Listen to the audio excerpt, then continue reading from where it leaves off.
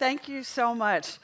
When I got this invitation to talk about AI and happiness, it came with, please emphasize the happiness part.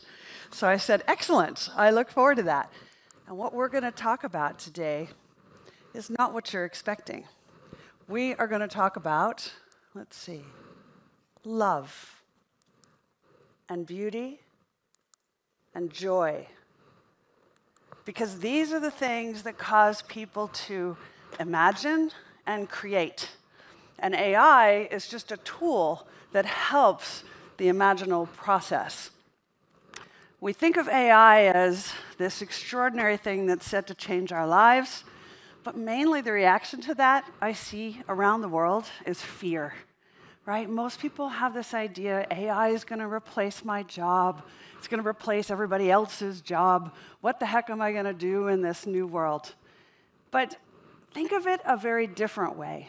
Think about it as a way to literally unleash incredible creativity. This is a world where all of your wildest dreams can actually be made to come true. We can hearken back, because this has been a dream for a very, very long time. There's a famous economist called John Maynard Keynes who was writing in the 1930s. And he wrote this amazing piece called A Letter to My Grandchildren. And it said, the technological innovations of our time are so big that you, my grandchildren, will only have to work 15 hours a week and have an amazing life. 15 hours a week? I know everybody's laughing. But if you think about it, we've had those innovations. Why aren't we only working 15 hours a week? Why are we in an office where we might feel not very comfortable talking about our wildest, most amazing creative ideas? Why haven't we accomplished what could have been done since 1930? It's partly a leadership problem. It's partly that we've had many decades of viewing leadership as a very top-down exercise, where the leader of organizations told everybody in the organizations which direction we were going to go and how we were going to do it. But leadership has changed because technology has changed. And now every one of you in this audience has a smartphone in your pocket that literally has more computational power than we needed to get a human onto the moon. You are so empowered compared to where we were in 1930. And this has changed the nature of leadership itself. So leadership used to be all about the leader. Now it's really about the ship. How do you get the best out of the people who are on the team? How do you get the greatest creativity? Helen mentioned prediction is hard. Prediction is incredibly hard. Even when I worked in the White House, everybody thinks you have a crystal ball once you get in there. I'm like, I checked every closet. There are no crystal balls here. You do not have any better sense of what is going to happen in the world just because you're sitting close to the President of the United States. But what it does teach you is preparedness is very valuable. So instead of trying to predict the future, how do we prepare for the future? Now, usually you think, prepare for the external future, for what's outside of ourselves. But I'm going to argue to you that actually the place to begin is inside yourself. It's about deciding what makes your heart sing. What is exciting and interesting to you? And maybe the best example I can think of for this was a very interesting story of a young woman who in the late 1940s was 16 years old, an African-American woman, and at age 16, she becomes the first African-American to be hired to be a streetcar conductor in San Francisco, and the only female. When she was interviewed years later about how does this happen, she said, I just love the uniforms. 16. Okay, cool. Now, it turns out this young 16-year-old happened to have poetry in her heart. And so she began to write. And she had an extraordinary career where she did many, many things. She became a political editor for some of the largest political newspapers in Africa. She became a writer for Martin Luther King and for Malcolm X. At one point, it said that she was running a brothel.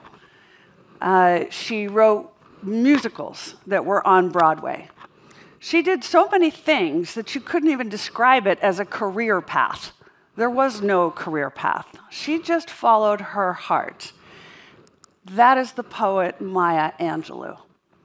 Now, I want you to think of all the people that you work with and look around at the people in this room. Every single person here and every other person who is not in this room, they all have some kind of song in their heart. They all have some interesting thing they would love to be doing. But where do they do it? Where do they tell people? Where do they think about it? So in this moment, I would really love if every one of you could just turn to your neighbor, introduce yourself, and maybe briefly describe not the song that is in your heart, but at least 2 reasons why you haven't pursued it. Could we just do that? Introduce yourself to your next door neighbor and 2 reasons you have not yet pursued this amazing idea in your heart.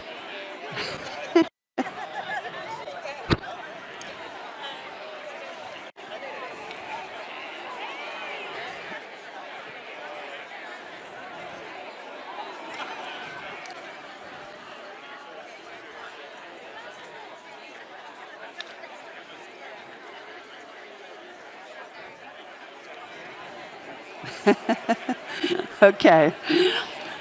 I don't know, guys, but the vibe I'm getting is you guys have a lot of stuff in your heart that maybe we should talk about, that we should address, and give some airtime and some oxygen. Okay, can I bring you back? Can I bring you back? Can I bring you back? Now, if you had Maya Angelou working in your company, and you realize this woman has poetry in her heart, what would you do with that? Would you go, oh, that's very interesting, it's a cool hobby? Or would you put her in charge of corporate reports and corporate copy and suddenly produce language that the clients fell in love with?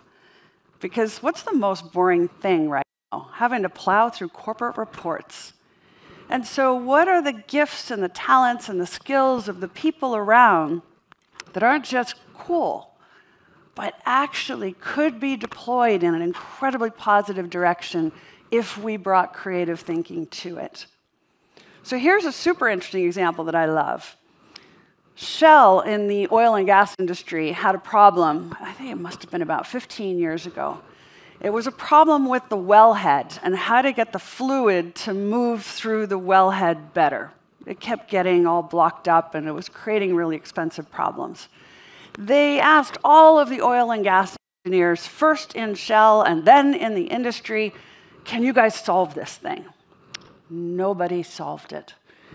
So they decided, okay, let's announce a prize.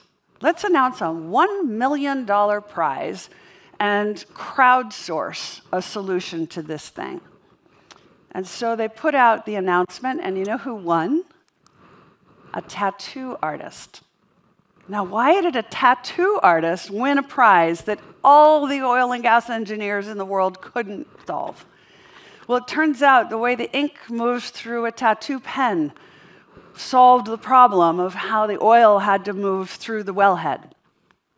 So this is the kind of lateral thinking that we need to bring in a world where technology is enabling us on an extraordinary level. But it's no good if we're not being creative. Let me give you another example. Actually, it's one from lockdown and one that I particularly love. So in the United States, well, can I just ask in this audience, you guys know Americans are obsessed with cowboys, right? Right, okay. I don't know why we are, but anyway, we are. So there is a National Cowboy Museum. I don't know who's going there, but anyway. Like this, we're in the Science Museum. Well, the National Cowboy Museum had lockdown like everybody else, and there was nobody to do the social media. And so they just thought, well, we just can't do social media during this period. And then this guy steps forward, who is literally the security guy who guards the museum. And he says, I'm called Tim. I have never done social media. My daughters and my granddaughters keep telling me I could, but I have to learn about these hashtags. And he says, but I love cowboys and the Cowboy Museum. And I know everything about John Wayne. I know everything about the history of cowboys, and please let me do the social media. So they gave him the social media. And the National Cowboy Museum went from having pretty much nobody following it to an explosion as this guy goes on and he goes, here's why this cowboy was a hero. Hashtag, my daughter says, right, hashtag. I don't know why I'm putting a hashtag here, but hi, everybody. It's so authentic, it's so genuine, it's so heartfelt. Suddenly everybody's like, I love the National Cowboy Museum because they're giving this guy a chance to have what we all love, which is joy. They are expressing the love of a human's innate capability. And I think as an economist, probably the most undervalued asset we have in the economy is human capability. We underestimate what humans are capable of. Now, one reason we do this is because we've lived in an era that's very driven by science. And here we are in the Science Museum. And science has brought us miracles. There's no question about it. But science has also brought us a belief that the answers all lie with our analytical thinking and our analytical skills. But I would argue that the speed of change in technology today is happening so fast that analytical skills start to inhibit you, and what's really required is imagination. And almost nobody gets taught anymore how to be imaginative as an adult. We're like, leave that aside, kids do that, but we don't have ways to bring it into modern life. And so what I want to do in this talk is help you rebalance away from your logical, rational, analytical thought process, show me the data, to your imaginary, creative thought process. And I love this quote from Mark Twain, where he says, you cannot depend on your eyes if the imagination is out of focus. And I think that's exactly right. So I'm going to talk to you about a concept, which is a word that I found because I love words and dictionaries. It's so nerdy, it's ridiculous. Since I was a kid, my parents gave me like this huge edition of the Oxford English Dictionary where you had to use a magnifying glass to read it. And I was like, this is so cool. Yeah, anyway, it's worked out in my life. But so here's a word that I found. Cosmopoesis. No one has ever used this word in real life. It only exists in the dictionary. But what it is, it's the act of world building. So what are we doing all day long with the work that we're doing? We're building a company, we're building a community, we're building a family, we're building, I don't know, you're building something. Cosmopoesis is about building a world that others will not only occupy, but where they will become the person that they were meant to be. When you do cosmopoesis, you're doing what Tolkien did in his wonderful novels. You're creating a space where others can imagine and be creative. This is also true in the corporate world, right? Steve Jobs, when he was always asked, what have you done with your career? He never said, we made computers. He was, in fact, emphatic. We are not in the business of making computers. We are in the business of creating a world where bright people never have to think about their computer. Think about that. Creating a world where I love Mac and Apple, where I never have to think about my computer. So now I can be creative. Nike, similar, right? You know the story of Nike, Phil Knight. It's a waffle iron. They're pouring rubber into the waffle iron in the kitchen. His wife is going, "You're ruining my waffle iron. What are you guys doing?" And why? Because he's a runner, and he realizes maybe if we put rubber on the bottom of shoes in a waffle shape, maybe you can run faster, better, longer. Turns out, yes, you can. But did Nike create a shoe company? No. Nike created a world where a person who worked in a city in an office could become a weekend warrior. He created a world where you could be a hero, not for winning the races at the weekend, but for participating in them. That's what cosmopoesis is. That's what world building is. And what underpins world building is love. Now, you may say love. This is not a word I associate with my business life. But actually, it should be. And I would draw your attention to Peter Drucker, one of the most famous management gurus in history. And he did some work back in the 80s, trying to understand why do people work harder for volunteer organizations than they do for a job that pays them money? Answer, love. And he studied 2 different organizations. One was the Girl Scouts, and he just found people love this concept of scouts, and they will devote a huge amount of time and energy because they love that concept. And if you think that love as a concept, as a driver, is kind of a light idea, what drives special forces and militaries? The one thing that causes you to become a member of special forces is because you fundamentally care for the life of your colleague more than your own. It's literally they love each other on a level that they would sacrifice their own life for the other guy. So love is not some light concept. And by the way, I appreciate that I'm an American, so I can talk about love, and you're a British audience, and everyone's getting really uncomfortable probably. But I'm going to tell you anyway. And so now I'm going to try another exercise with you. It's a yes-no exercise.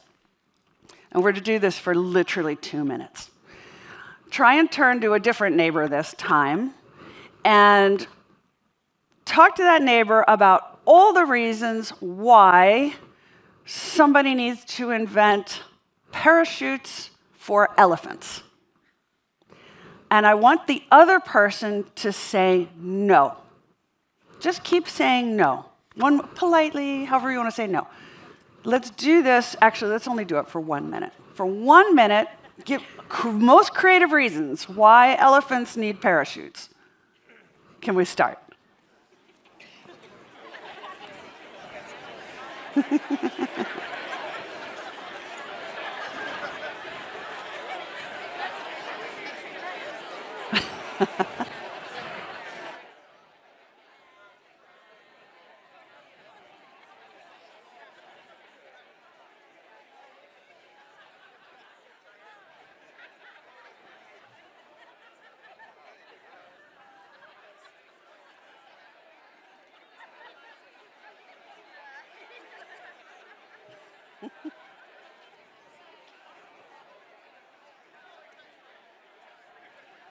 Okay. Okay. I'm going to bring you back. I'm going to bring you back. Now you're having so much fun, I can't get you back. Everyone come back. Everyone come back. Bring you back to the center. And now I want you to do the same thing, switch sides, and the other person, I want you to say yes and. And what would you do on this elephants with parachutes? Everybody go.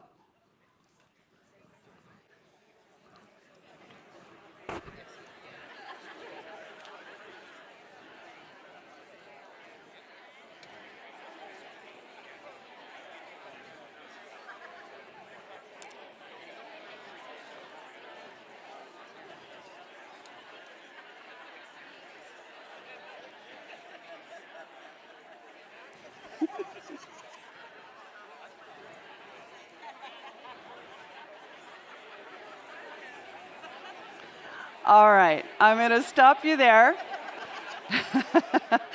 Can I bring you back to the center? Bring you back to the center. I love so much laughter in the room. And laughter is essential for what I am talking about, because if work is not fun, people won't do it as well. Fun is not optional. Fun is not optional. Now, my question to you is, when someone comes up with a very cool, wild, interesting idea, are you a no, or are you a yes and? And if you're a no, can you become a yes and? Even if it's not going to go anywhere, just to play with that. Because, again, as Helen said at the beginning, prediction is a terrible game. I can tell you as someone who's worked in financial markets, somebody who's worked in close proximity to the President of the United States, trying to predict the future, you are going to lose big time at some point. You might get lucky for a while, but basically it's a bad idea. Preparedness for a huge range of possible outcomes is a very wise use of time. In the world of politics, in the last decade, every single thing that people said, that's impossible, has happened, right? People like, Trump will never win. Brexit will never happen. Like, lots of things we said were impossible have happened. So preparedness for the future is a key component of being able to grasp the new technology. And so I want us to kind of get into a state of mind. It's a state of mind where you see a beauty in possibility instead of residing in a certainty. Certainty is incredibly dangerous to technological innovation, and it's terrible for having fun. Terrible for having fun. So now I want to step you into what is happening in the world economy that you need to know about.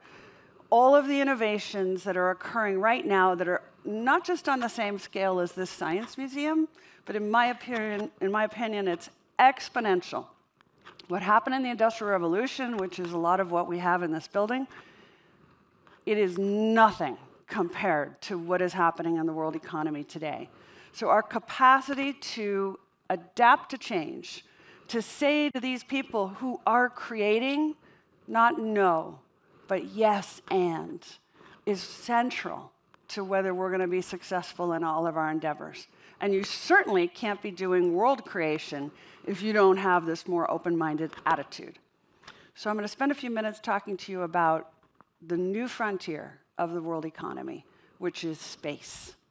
Now, most people say, I have nothing to do with space. I'm never going to have anything to do with space. This is not about me. I'm going to show you why you're wrong.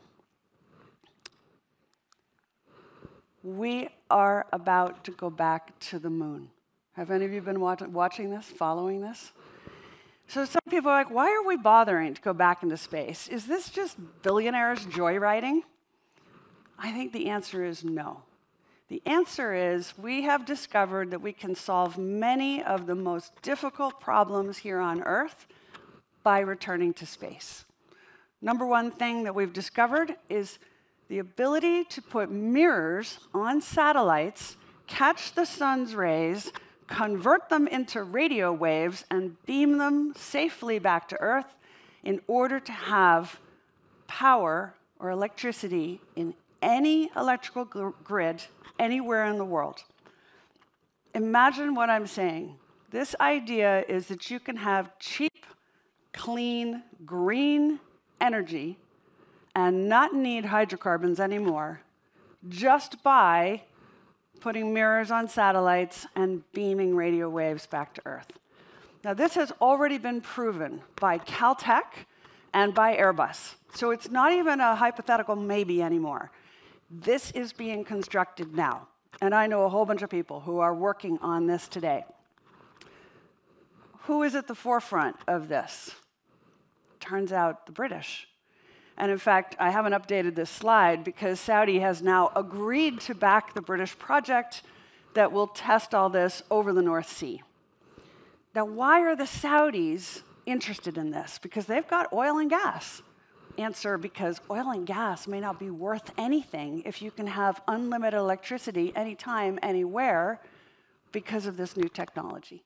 It's a game changer for Earth.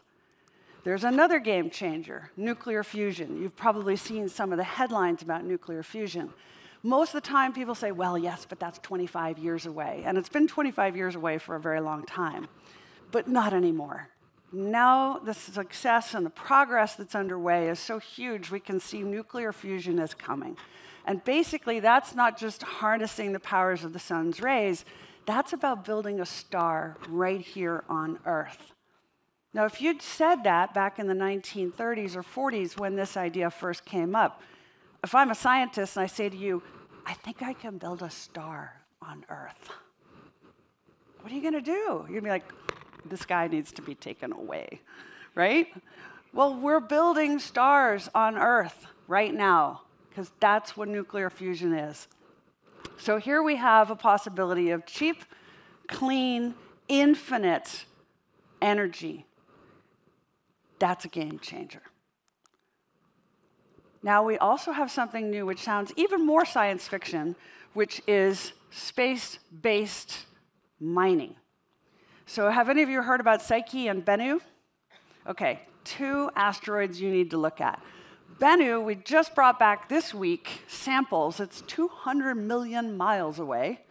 And NASA has brought back the samples and just opened the canister. And Psyche is said to be so valuable, it would literally be 700 times the value of the entire world economy each year. It has so much gold, lithium, cobalt, and all the things we need to make technology. That's a game changer. So NASA did this mission called the DART mission, where it was a very Hollywood headline. NASA can break up an asteroid to save Earth. Okay, great. But that's not what it was about. NASA can break up an asteroid in order to harvest all these raw materials that we need to make modern technology. That means not ripping Earth up anymore. That's a game changer. Now there's a company called Alria, and Alria is a spinoff from Google, and what are they building? The first interplanetary internet. And you go, wait, but I don't know anybody to talk to on any other planets. But that's because you're not taking into consideration that we are building the first factories in orbit that will be doing the refining of those metals that we retrieve from asteroids. And Varda is the first space factory which went up about 2 months ago. It's the beginning of many. The focus, in fact, on the moon and what they call cislunar space between here and the moon is so great that scientists are currently desperately trying to figure out how to assign a time zone to the moon. Because if you're going to do all these deliveries, right, humanity is going back to the moon. Now we're going to be building an oxygen grid, a power grid, manufacturing facilities, 3D printing. You have to have a time, but there is no time on the moon, and it doesn't rotate. So it's an interesting scientific problem. And to do all of this, you need an incredible amount of computational power, which is one reason governments everywhere are throwing huge amounts of money into supercomputers and quantum computers. Bristol, by the way, will be the center of Britain's quantum computing efforts, which will be world-class. To give you an idea how important this is to all of us in this room, the fastest supercomputers in the world have been NVIDIA, Summit and Sierra computers, which we keep at Oak Ridge in Tennessee, which is where we keep our nuclear capabilities. That's how valuable this is. But we gave these computers some incredibly complex problem, and it was concluded it would take 10,000 years for those computers to solve the problem, which was a miracle because it would take humans never. Like, we'd never figure out that problem. But they could do it in 10,000 years. And then Google came up with their new supercomputer called Sycamore, and it can solve that same problem in 200 seconds. 200 seconds. So our capacity to problem solve is exploding. So any problem you can name, we are now going to be able to solve it. Not only that, but we can create new materials, right? In the past, you had to start with a piece of wood and shape it into something. Or fabric, turn it into something, right? We passed all these aircraft on the way in here. And so you're taking materials and shaping them into something new. Now we live in a world where you can start with an idea and build what you want, the material you need, atom by atom by atom. We will be creating new materials in a way that was unimaginable probably even 20 years ago. And everything I've described is a world where we won't need oil and gas the way we have, where we won't be ripping up Earth the way we have been, where we can pursue a green agenda in a way that's aligned with better outcomes. And at the heart of all this is artificial intelligence. Now, artificial intelligence, again, I open saying most people are scared of it. But I think one way to think about it is now any one of you, in fact, any human being, can literally avoid having to pay expensive coders. You are literally now able to create a business, a website, a community. You can do all these things without needing to pay some coder a fortune. Now, of course, the coders are very upset about this, right? So you hear the coders like, this is the end of the world. But you know what? These people are smart. They will figure out something else to do. But what's amazing, it's a huge unleashing of human creativity, because now you don't need to be a coder to create. Not only that, but the technology is changing to facilitate this as well. So computer chips, which we've made smaller and smaller and smaller so that they would fit in the phone in your pocket, now we've realized that the number of transactions that need to be done on a chip is actually increasing because the amount of data we have to manage is so much bigger. And so new computer chips are literally the size of a dinner plate. They're mainly designed for the metaverse. And more, I think the way we're going to be telling our stories is not going to be with a still image. It's not even going to be a 2D moving image. It's going to be immersive experiences. And so the metaverse will come into our world and we will come into it. The technology is facilitating that. So everything I've said now really demands that what we do is shift our whole mindset, which is going to be super hard because you spent your entire life thinking about scarcity and how to overcome scarcity. And what I'm describing to you is a world where we could have abundant energy, abundant resources, abundant connectivity, an abundance of creative processes, AI that gives us abundance of access to new solutions that were never possible before. And what is this going to look like? Well, in part, it's going to look like individuals start to create without needing big organizations around them. And more big organizations are going to have to learn how to work with these highly creative individuals, because most of the new innovation is coming from little startups and small companies, usually with less than 50 people. So there's a big question. How do you interface with these more independent players who have more creative freedom, creative thought process? And with that, I want you to think about how many creative ideas have you had in the last 10 years that you threw away because it was too hard or it was too out there, that now AI will allow you to do. Now, AI has a big problem, and it's a serious problem, and that is that AI optimizes really for two things: cost and efficiency. And on that basis, human beings are not very cost effective, and we are not very efficient. What we're really good at is creativity. What we're really good at is novel ideas. What we're really good at is lateral thinking. Where do we do this kind of work? Do we do it at work? Anybody do their most creative work at work? Yeah, no hands go up. We do it when we're on a walk.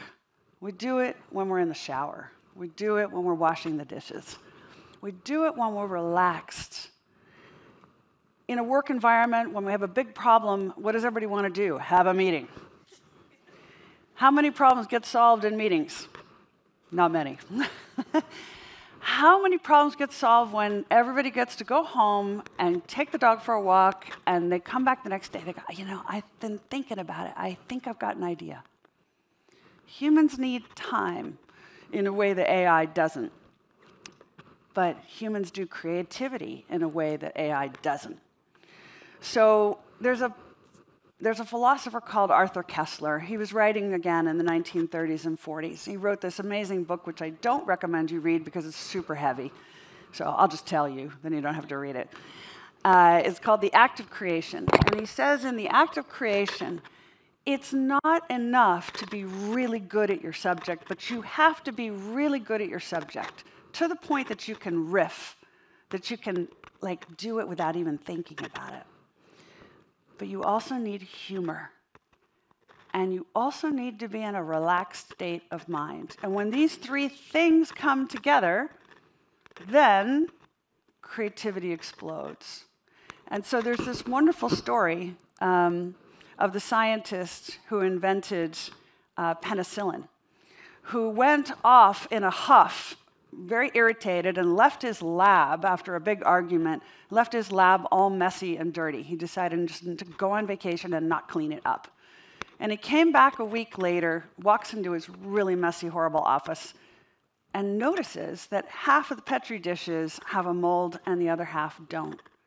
And in that moment, he burst into laughter as he realizes, oh my gosh, I have discovered what became penicillin.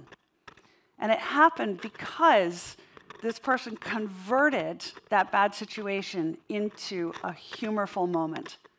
Humor is not to be underestimated. Creativity is not to be underestimated. And that's why, if we're going to talk about AI, we have to talk about what it does not optimize for. It does not optimize for love. It does not optimize for human connection. It does not optimize for beauty, and it does not optimize for joy. But I would argue that every human being is trying to get into a joyful, beautiful life and a joyful, beautiful set of solutions. If not, create a world where others can experience more joy. And that is now facilitated by AI. So the answer to the question, is AI going to hurt us, is only if we let it. Only if we don't appreciate that what we bring to the table is as valuable or more so. That's about shifting from an analytical mindset that says, but AI is very efficient. Yeah, we're going to shift to an imaginal mindset where, yeah, but humans are very imaginative. So if we marry the two, I think that's where the future is. So I'll stop with that. And I think we're going to take some questions. Thank you.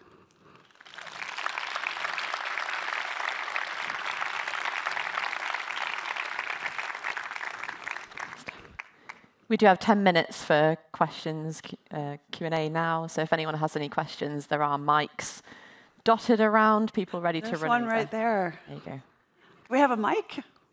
He's come. He's on his way. You can project, okay. And he's coming quickly, faster. Hurry. Thank you. Thank you so much, Pippa. That was amazing. I'm just wondering, and hopefully this will resonate with a lot of the other L&D professionals in the room, when you're in a people-centric role, how can we incorporate AI technology into a business strategy without losing that human element? Well, I think this is the art form that you now have to develop. It's your own understanding of what can AI do, but how can it bring out the creativity? So I guess my response is, if you had let's call it an 18-year-old Maya Angelou in front of you, and what you see on the resume is she's a streetcar conductor, wouldn't you like not to miss that moment and miss the fact that you've got one of the world's greatest writers right in front of you? So how will you find out what that person is made of? And it's a little bit, I know this sounds quite out there, but it's the practice of looking at every human being and saying, I know there's something divine in there. It may be very far in there. You may have to look really hard. But I think most people have some kind of divine spark, and even they may not be aware of what that gift is. And particularly in the realm of HR, part of the job is to discern these extraordinary gifts like unpolished gemstones and bring a little light to it. Maybe you're like the guy at the Cowboy Museum and we have you in security, but you really belong in social media. It's a way of thinking. Great, thank you so much. I don't know what's making this make all this noise. Sorry, guys. Hi, I'm just interested. So, we have technology that makes things faster and easier. So AI can do that. But what do humans do when they've got all this time on their hands? Because we're not that very good when we're not wired into stuff. So what's the risk with all this time on our hands? Well, I think that's why I mentioned the John Maynard Keynes. And let me elaborate a little. So what do we do with all the time savings that this technology gives us? Stay longer at work. What? What? And why? Partly because if you say, well, I'm going to go fill in the blank with something that isn't work, then you sound like you're skiving off, right? So, for example, I grew up surfing every summer. I love surfing, although I'm surfing aircraft now, so it's hard to go from planes to surfboards. But I miss surfing. I actually wear my surf beads to remind me, get on a surfboard again. It's not working so far, but I'm trying. But because I surfed as a kid, now when I talk about the world economy, I talk about it as this fluid, moving thing. Most business leaders, they treat the world economy as if it's hiking up Mount Everest. They go, we have this goal. This is how much sales we want to have in 6 months or whatever the goal is. And then we just need the right people and the right equipment, and then we're going there. Yeah, I'm like, yeah, but it's not static because it's more like being in an ocean and the waves are rolling and, the dark shadow coming towards you might be a dolphin, but it might be a shark. It's a fluid environment, so you can't impose the we're going there very well. So surfing has been very informative from how I think about the world economy and how I explain it. So who's to say whatever your hobby isn't equally useful? And so how much time do we spend with our colleagues saying, what do you do outside of work? And could I learn something from you? Could I pick up a new skill? I mean, honestly, now at my age, I look back, I realize, oh my gosh, a lot of the biggest business deals happened not in an office, not in a meeting room, but because somebody bonded over, I don't know, golf or bowling, or they hiked on a weekend together somewhere, or they share a love of a certain kind of art. It's human. So my answer is, if we don't take advantage of the time that artificial intelligence technology is giving us, that is our fault, and that is a problem. And the gifts you have can't come to light because you won't devote any attention to them. So that's why I say it's not just an external awareness, it's also an internal awareness. And the more aligned you are with those internal passions, the more authentic you will feel, the more people will trust you, the greater the chance that you end up being a leader yourself in the community and the company that you're working in. So AI is a gift to skive off. That's the takeaway. Okay. We have more? Down here. The lights are so bright, you can't see the back. There's some way at the top. How good is your heart? Can you run back up the stairs? I see a young woman back there in almost the last row had her hand up. Yeah, faster.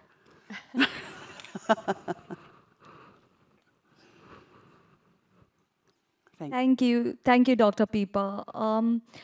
I just wondered that while AI gives you a lot of auto-generation, isn't there some sort of threat of stereotyping? For example, we are building AI-generated sifting processes for our recruitment portal, but what if we miss out on a Maya Angelou in that process? And how do we counter that? This is a great question. And even without AI, I think there's been a real problem in HR for the last 25 years, which is we apply ever narrower filters. So we say the person has to be a college graduate, for example. Has to be a college graduate. I remember I talked to a law firm a while back, and they said, we're very diverse because we hire from 5 different universities. I was like, okay, we have a lot to talk about. One of the trends in the United States today is big corporations are increasingly saying, let's not hire college graduates. Let's hire 18-year-olds. Because an 18-year-old, then we can train them in what we need them to be able to do, which the universities are not doing. And we can say, we'll pay for your college education, which you can do while you're working for us, but come work for us, and we'll pay you cash, and we'll pay for your university fees. Most 18-year-olds are like, this is cool. So they say yes.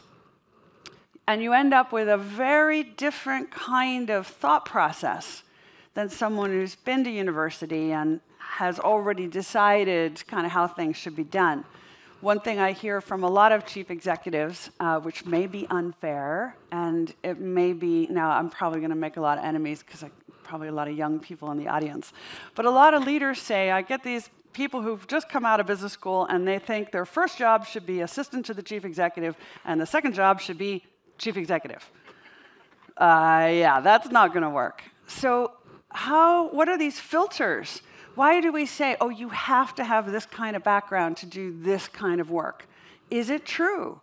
So AI takes that filter process and just optimizes it. So now you get narrower and narrower pathways. And I guess you'll start to say, we keep getting the same kind of people, and they're just not cutting the mustard. Surprise, surprise, because it's easier to have the filter process, fewer interviews, but then you miss all the good stuff. So I think this needs a real rethink. And then again, how do we optimize the AI to look for the unusual? And maybe that's a key point to make right now. Do any of you guys remember Frank Zappa, musician? All the older people are like, yeah, Frank Zappa. He's like Mick Jagger. He's huge. Yeah, Google. Anyway. So Frank Zappa, this incredible guitarist, had this wonderful line where he said, all progress comes from deviating from the norm. If we stay in the norm, there's no progress. So right now, AI is basically trying to make us all fall into the norm. Think about your news feeds, right? Like, how many of you actually have in your news feed somewhere the stories about space that I mentioned? Nobody? A few? Very few. Why? Because the algorithms and artificial intelligence are literally like sheepdog. And so they corral us into ever narrower intellectual pens because it's based on the assumption that you want more of what you look at. I once clicked on a Meghan Markle article, like once. That is constantly in my newsfeed now. I'm like, I didn't mean it. Yeah, there's nothing you can do. So click on a few things on space, and suddenly, vroom, you're like, oh my God, there's so much happening in space. So this is a problem of how do we spend our days. Part of our day needs to be devoted to fighting the algorithm, fighting the artificial intelligence, stopping the aperture of what we see from being ever smaller, and how do we widen it out so that we have a better understanding of the actual real landscape, not just of the world economy, but of the individual that we're interviewing for a role. So this is what I mean about bringing a creative angle to the efficiency that AI offers. Both have to go together, hand in hand. Are we done? Is that the time? One more question. We can do one more. Yeah. Okay. Oh, there's one right in the front. You won't have to run this time. Oh, you're a different guy. The other guy had the heart attack. Okay. Making it easy for him. Great presentation, thank you. But do you think there can be an over-reliance on AI and actually lose creativity if you're using it all the time? Yes. And more than that, I think accidents are happening. So I can't prove this, but You notice we've been having a lot of accidents lately with rail collisions, trains having collisions. We've certainly seen with driverless cars that the driverless cars getting into accidents and stuff. Why? I think part of it is that AI and our focus on data, it is creating models of reality, but those models are not reality. And so there's a gap. So the problem is what I would call smoothing, the smoothing of the data. So here's a practical example. Who discovered the hole in the ozone layer? Was it us, the Americans, who had the best supercomputers in all history, or the British, who only had pencil and paper? The British did. And the British, of course, were complaining at the time. They didn't have any modern technology, and they were competing with us, the Americans, who had all this modern technology. But because they were writing down every single data point by hand in pencil, they started to see there's this weird irregularity. Oh my gosh, there's a hole. The supercomputers saw all the outlying data as a thing to be dismissed because it smoothed the data. So we didn't see a hole. So think about that in modern life. How much is the AI smoothing the data and removing the outliers? And the Frank Zappas of this world, who created extraordinarily creative music, would have been dismissed as not relevant because it's too far out there. So yeah, here's another takeaway. Go far out there. Hang out with the people who are out there. Take the ideas that are out there and play with that, because otherwise we all end up in this very beige, grayish space. Like, you know, that color here in Britain people love to put on homes where you rent. It's like that color. Yeah, we want to live in a colorful, beautiful, joyful world, not that color, right? So that's my answer. And I don't want to, underplay this. The fight against these algorithms, the correlations they generate, the AI that is like a turbocharging of it, this is a big fight. It's a really big fight. Even in your own life, how do you widen the aperture on your Instagram, your social media?